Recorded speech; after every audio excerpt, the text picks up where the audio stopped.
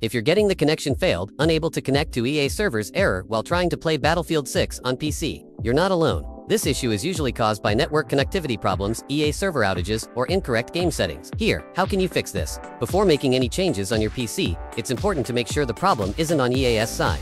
Sometimes Battlefield 6 servers go down for maintenance or experience outages, which can cause connection errors. A simple network refresh can often fix connection issues.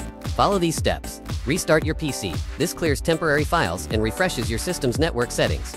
Restart your modem, router, turn it off, wait 30 seconds, and turn it back on. This can fix common connectivity problems. Reconnect to your network. Make sure you're on a stable internet connection, preferably wired Ethernet for best results.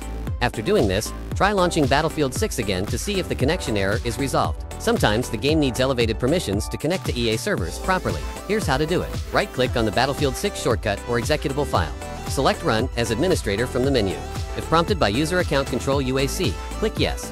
Running the game as an administrator ensures it has the necessary permissions to access network resources and communicate with EA servers. By following these steps, you should be able to fix the connection, failed, unable to connect to EA servers, error in Battlefield 6, and get back to your game without interruptions. If the issue persists, consider contacting EA support for further assistance, as there may be account-specific or regional issues affecting your connection. Remember to always keep your game and EA desktop Origin client updated, and ensure your network connection is stable for the best gaming experience.